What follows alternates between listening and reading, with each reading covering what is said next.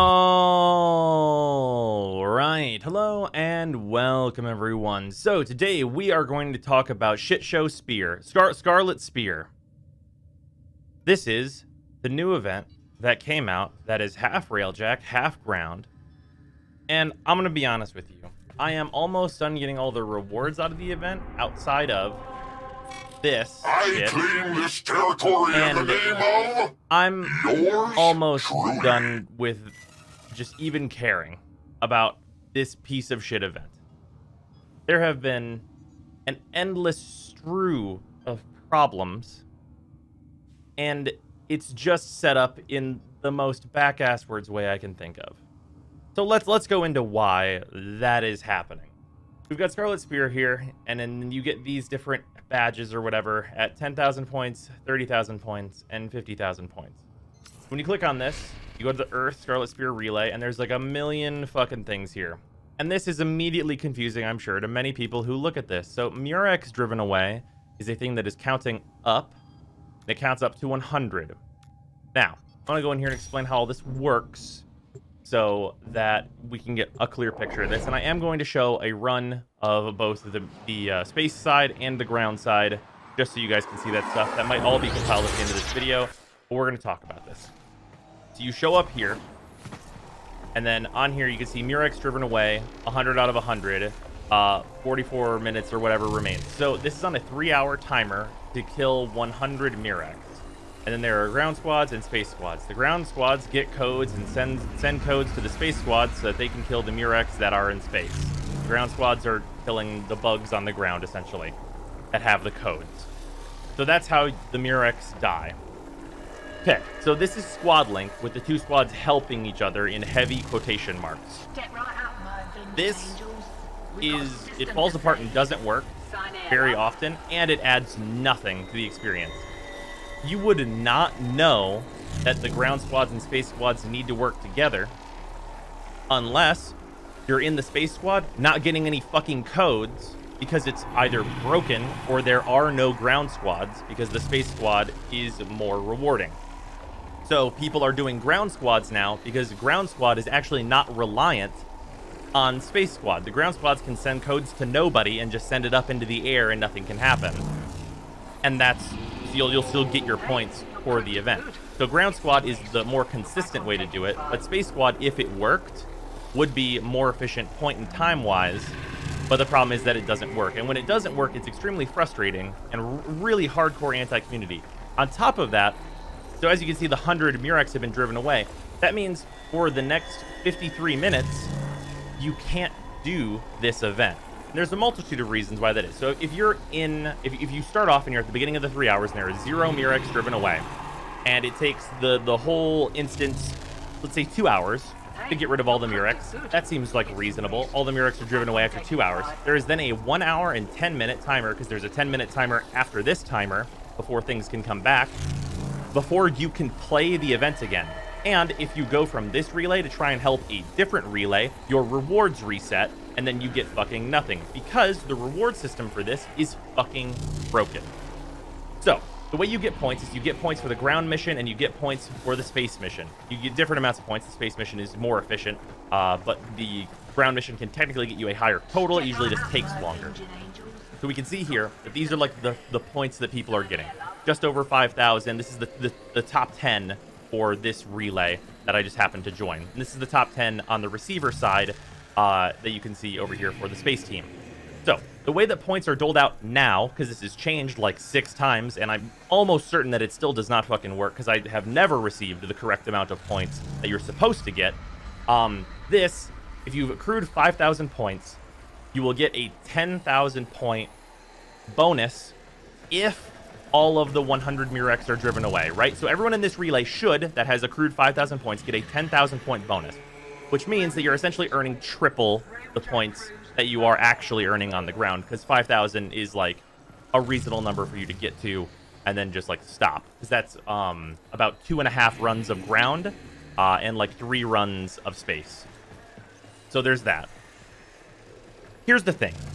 it's a doubled up to 10,000 bonus. So if you get 2,000 points, you're going to get 4,000 in your inbox for a total of 6,000. So you're essentially earning triple up until you've earned 5,000 points per every 3 hours. Because this system doesn't work, I'm going to show you guys what I have been getting in my inbox for these point totals. So we have... Where's the first one? Here's the first one. So I got the Murex 3 emblem, so that means I hit rank 3. This is back whenever your rank determined your bonus points, so I should have received 10,000 extra points. I also got the level 1 Condrix thing, because I did some of the other side of the mission. But instead, I only got 2,000 Scarlet credits instead of the 10,000, because it was very unclear at the beginning of this event that if you did both sides, you did not get an accrued bonus for like 12,000, which is probably how it actually should have worked. So instead, I got only 2,000 for this small badge and didn't get any of the points that I should have accrued from this large emblem. Then it got changed to just be points that you're supposed to get for your individual emblems. So I got a level 1 and a level 2, and then I got 6,570 Scarlet credits. So this one is not based on the emblems at all, and it's like, this is like the level 2 one, but this is on the doubling system. That's weird. But it doesn't accrue anything from your lower emblem, so they're not added together. Like, each side isn't doubled up to a total of 5,000 points, and then you get... So on this one, I had the level 1 side and the level 2 side, and what should have happened is those scores should have added together to give me 10,000, but instead I only got one side of bonus Scarlet credits. So if you're going to do this, there's no point in doing both sides, like the event seems to think you should. You only ever do one side up to 5,000 points and then stop fucking playing, because there's no point in doing both. So then on this one, I got an emblem and nothing. So there's that. And then on this one, this is like the apology credits that they just released. And it basically just takes whatever your current score was and doubles it. They just did this for everybody. They took whatever your current score was and they doubled it. So I got 23,730, which is not fixing the event, because the event is still a convoluted nightmare of points and just absolutely ass backwards shit on how to give people points. The way to fix this is really simple. Don't have a bonus and just triple the reward output of both sides. Like, if there's all these time limitations and other bullshit, that also sucks, because this crew that was here now has like 50 minutes before they can do more of the event.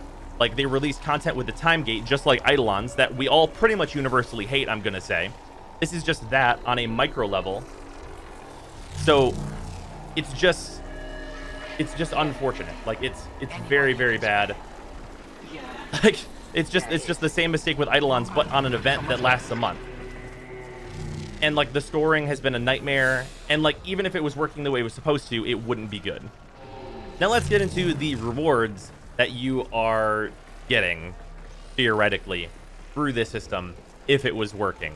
So you come to Little Duck and you go to trade, and you do need to do this right off the bat just to get the op link, which you need for both missions. This only costs 1,000 credits and it's automatically added to your gear wheel, which is totally fine. But let's talk about what's in here and what you're getting for this really inconvenient event. So we have the CD Lacera, which is a new weapon, costs 20,000 Scarlet credits. And we have the Basma Blueprint, which is 15,000 Scarlet credits. So these are weapons that need a slot and almost certainly need a catalyst for them to be like reasonably usable, that you are getting for 3 hours plus of farm. So right off the bat, I don't know if these weapons are really good yet. I'm going to test them, and I have the blueprints building right now. Since we got like the apology credits, I had enough to grab both of these. So those are building right now, and I'll be able to tell you if they're worth it fairly soon, I'll say. But these not coming like as a one-time reward with a potato and a slot is really, really unfortunate, considering the large amount of credits that they cost. On top of that, we have the Ballroom Simulacrum, which is a fine reward. It's like a nice optional side thing, costs 5,000 Scarlet credits. Reasonable. Fine. The Phased, Lift, and Gilded clan sigils. So you can take your clan sigil and then wear it on your front or back. Totally a reasonable thing. A reasonable reward, 2,000 credits apiece. Fine. Fair enough. Then we have the Earth Console and the Murex Console, which are some ship decorations that cost 5,000 apiece. All right. Then the other unique reward we have is Stance Forma. These are 5,000 apiece, and you get 1 blueprint, and they cost 100,000 credits, a Forma, an Argon Crystal, and 5 Nitane Extract. Nitane Extract is, of course, a limited supply from the Nightwave. Oh, yeah, by the way, the Nightwave has been running for over 150 days in this intermission, by the way. Just as a reminder to anyone who was wondering. So that's how you get Nitane. And originally on release, this cost 10 Nitane, and they chunked it down to 5. But let me tell you, this Forma is not worth any of the resources to get it. 5,000 Scarlet credits, a price too high even if I was getting a fully built Stance Forma. No, like without the crafting time, without any of the other things to build this, 5,000 Scarlet credits, not worth it. Out and out, just straight off the bat, not worth it, because this Forma is useless. There are few to literally none of the weapons that we'd usually be using in Warframe where this would be a good idea to invest in. The one and only weapon where this is even a conceivable thing is the Cronin Prime. And for that, you can just put an extra regular Forma into one of the slots and then not have to worry about a Stance Forma and just switch the stances even though the polarity is wrong, which is a thing that I've done on that weapon. That is the single weapon I have been able to come up with where I would ever even theoretically want a Stance Forma type effect. So this is useless. Most melee weapons in the game only have one stance in effect because their other stances are dog shit or garbage. So they have one good stance and they Forma for that one good stance and don't use the shitty ones. So don't waste your time or effort on these Stance Forma blueprints. It is a waste of your time.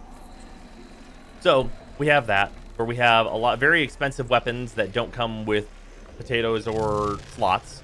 We have those. And then we have these other cosmetic things, which are actually honestly fine. These I have no issue with these. But then we have arcanes. Now, arcanes, as DE seemed to imply on the run-up to this event, this was going to be another very good way to get arcanes, and we'd be able to, just get arcanes more actively, it felt like. With the changes they made to arcanes, and, giving them a higher rank, this was going to be a way to, fill out our collection, and maybe get those rank 3s that we had up to rank 5. But no, definitely fucking not. So, these have different prices based on the rarity they are, and at current, there are only commons and uncommons available, so we don't know how much rares or legendary ones are going to be, but we can surmise that they are going to be more. Now, these show on here as rank 5. And if you had to pay 1,000 Scarlet credits for a rank 5 of these, that would be the deal of a motherfucking lifetime. That would be the hotshot deal. That would be way too cheap to offer these for. Same for the 1,500 that the uncommons cost. But you don't get a rank 5, as this UI seems to say. You are getting a rank 1. So whenever you click in further, you see the unranked one that you are actually going to be getting. This just shows you the full effect of these whenever they're fully leveled up, which requires 21 of each of them. So this is 21,000 for a set, which means that is, let's call it 4.5 hours of your time to get a full set of a common arcane. Now, let me tell you what you could almost certainly do with those 4+ hours of your time to get these way easier. You could go farm prime parts and then sell those prime parts and just buy a full set and probably have some fucking platinum left over. You could probably go farm prime parts for an hour, and then let's say it takes you an hour to sell them. Fuck it. And you would have enough to buy a full set of Arcane Nullifier very, very quickly because it is not expensive. I'll show the price on screen of an Arcane Nullifier at max rank. It is not hard to get that amount of platinum. And this is a good arcane. This is an arcane that is a meta choice for Eidolons, so you can ignore all the magnetic effects. It's not like this is a nothing arcane that no one uses. This is a desirable arcane. So it's absurd to me that you could spend that insane amount of time just to get a common arcane. 1,000 credits a piece when we need 21 of them. Plus, that's only obviously, you're only going to obviously be getting these arcanes after you get like the weapons and stuff that are exclusive to this event. So you have to go through many hours of farming this, and then you're faced with like 4 hours for common arcanes and like, I'm gonna say like 6 to 7 for uncommons, and who knows how many hours for rares, and who knows how many hours for legendaries. Like, I know this event lasts a month, but that seems like real wild style amounts, and you'd just be better off selling prime parts and farming the platinum. Like, that just seems like what you'd be better off doing for the price of pretty much all these arcanes, especially the shitty ones. Like, if DE did a thing where like these prices were like changed based on their usage, like if they took like how many people are using arcane tempo and then made it so that like energize was very expensive because it's very high used, and energize costs like 4,000 a pop because it's in really high demand and like lots of people use it already. So if people want to get their sets, it's going to take you a long time. Sure. And then things like Arcane Nullifier would be more expensive common arcanes because this is one that sees a lot of use, whereas Arcane Ice sees no use. So maybe these are like 100 a piece. Then like that would be a reasonable system of like pricing these out. But like these just aren't priced for their usefulness. No one is fucking buying these Arcane Ice for 1,000 a piece. What? To my knowledge, Arcane Ice, if you wanted to buy them, are probably like 2 platinum, which means you can get a full set of them very easily by selling like a single decent value prime part. So I don't know where DE got like the idea to put these prices on arcanes like this, but it's absolutely absurd, and I don't know why it is the way that it is. But yeah, with that, I'm going to explain the different missions on either side, starting with ground. Okay, now let's talk about the ground mission that you are about to see. So on this ground mission, we have 4 Warframes. We have Wisp, Mesa, which is what I am playing here in this clip. And then we also have Saren, who is doing a damage buffing build with her 1, because the Murex things are weak to corrosive that we're going to be shooting. The big little, let's call it eyeball for the sake of this video not being flagged by YouTube. We're shooting that. That's weak to corrosive damage, so we're having Saren boost all our corrosive damage way up. And then we also have Limbo, who is going to be protecting the op links. So basically, this is an excavation, except for you're killing the thing that you're arriving at. You show up at the spot, it drops down, you shoot it, you do 1/3 of its health and damage, it spawns a bunch of sentience, you kill the sentience, it opens back up, you shoot it, you kill the sentience, it opens back up, you shoot it, you kill the sentience, and then you can place the op links and send the codes, theoretically, up to the people who are in space so that they can complete their mission. That is what you're doing. You can do this up to 17 times. I have the full 17 wave run. I'm just going to put on the end of this video if anybody wants to see it. The team comp we were using, if you wanted to switch to adaptation just to make it a little bit easier whenever you're on like the very last Murex, because enemies do get to a very high level and it is theoretically possible to die there. You could switch to a slightly more defensive build on Mesa because I'm not using adaptation here, but that is a thing you could do. Moving on, though, just to explain these missions, the space one, you start off in the Railjack, and the mission is not really actually very Railjack based. So you start off and you're towing a big beacon thing. You take the beacon and you put it in front of the ship, and then you go park the Railjack inside of the ship that you put it in front of in a place that is mostly safe. And then one person, which is me in this clip, protects the ship on anyone that boards it and kills everything that shows up. That's what you're mostly going to be doing if you are the one who owns the Railjack. Usually I feel like that should be the person whose Railjack it actually is, should be the one defending it. And hopefully, if you have a rank 10 intrinsic in the first one, which haha, good luck, that person can teleport into the ship and place their uplink down, which is what you'll see me doing here, because I have that intrinsic, because I did the horrible grind that is intrinsics. But basically, the other 3 people go inside, and they find the spot inside the ship, and they put their oplinks down, and then Limbo hits 4, and that makes it so the oplinks can't be damaged, and then you wait for codes. So if it is either not working, which is an often case, or if there's not enough people doing ground missions, this will take a long time. So squad link is a pure bad time if you're in space, because it either breaks and doesn't work, or it just takes a long time because no one else is doing the other half. So if you are one of those people in Like, if you're actually on, like, the Oceania server or something, or if it's just, like, very late at night for you, potentially, and there's just not a lot of people on, doing space is basically a get-fucked scenario. And there are reports that I've heard from many people that they have actually gone and done the ground missions, sent their codes, and then gone and done the space missions and gotten their own fucking codes because of the way that this works, and because that can be a more efficient way to do this is to just send yourself your codes. So working together with other players is kind of not really a thing here, because there's no way to organize a party of 8 where one side is doing ground and one side is doing space.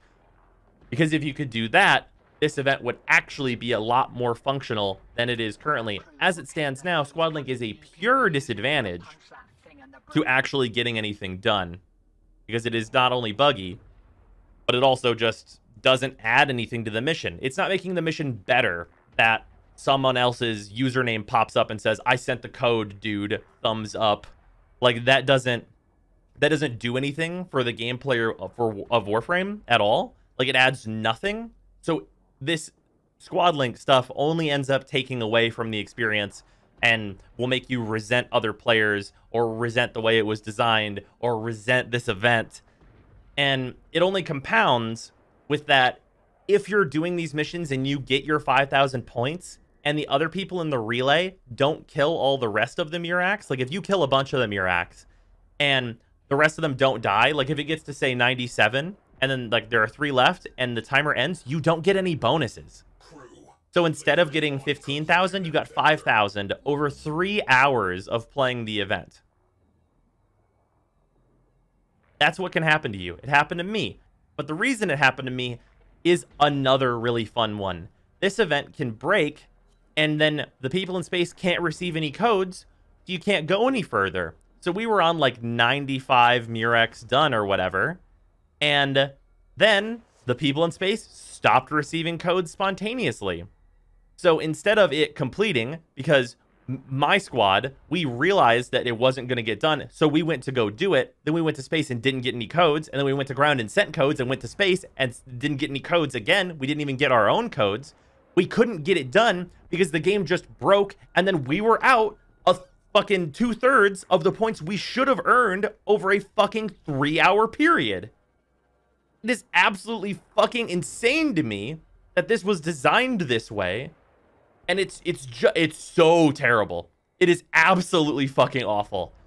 Like, there's no redeeming point to designing this way, to like back end these rewards in this fucked up way, or have these timers, or like have this Squad Link. Like, there's no reason for it. Just put a timer on the part where you would usually get codes or whatever, and if there are codes being sent, make it a bonus that you interacted with another player. That would make me happy that other people are doing the event. Like, why is there all this negative reinforcement where if like you're not getting codes, then you're fucked, get fucked, instead of like, oh, you got special codes from someone else who's playing instead of the generic codes or something. There's definitely ways to work that into like lore that can work in game, where now you get a bonus reward because there are multiple players interacting with each other. That's what Squad Link should be. It should be someone else's name pops up on your screen, and then you and them both get a bonus because it did. It shouldn't be this huge fucking negative. I don't know how it ended up like this. And basically, this event is a fucking mess. And I don't want to play any more of it. I really don't. It is so unrewarding. It's unrewarding, and it feels bad to play and interact with. And it's not only because it's been broken since launch. Even through all of the fixes, it has never been an enjoyable time to interact with the systems it's trying to interact with. And even at full working order, it is mystifying why it is the way it is, with the timers and the scoring being how it is.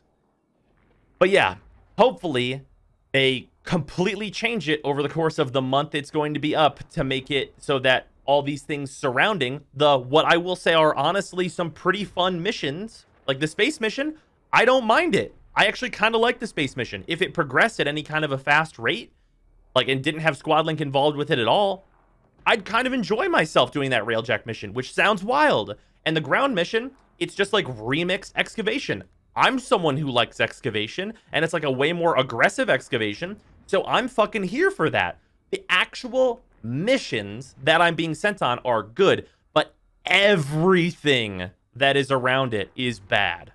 And it's just wild, because it's kind of the exact opposite of how Railjack was fucked up. So fucking turn this one inside out, I guess. Don't know. It is mystifying. I will see you guys tomorrow.